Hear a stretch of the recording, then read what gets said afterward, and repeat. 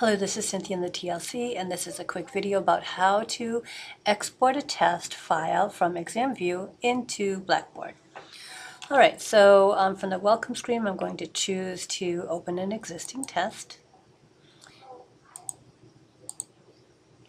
And I'm just going to decide that this test is perfect as is, and I'm ready to export it. So if I click the File menu and choose Export, and this is the format for our version of Blackboard. And so I'm just going to name the test. Save. I'm going to copy that because I need to name it again. Paste that there.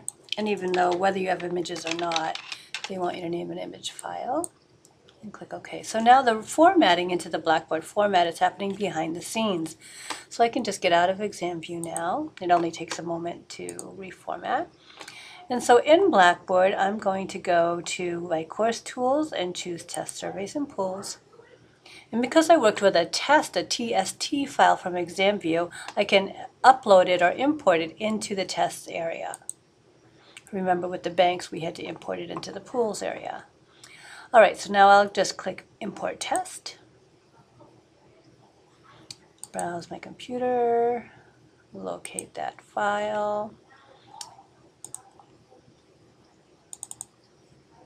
Here it is. You can see it's a zip file. And then click Submit.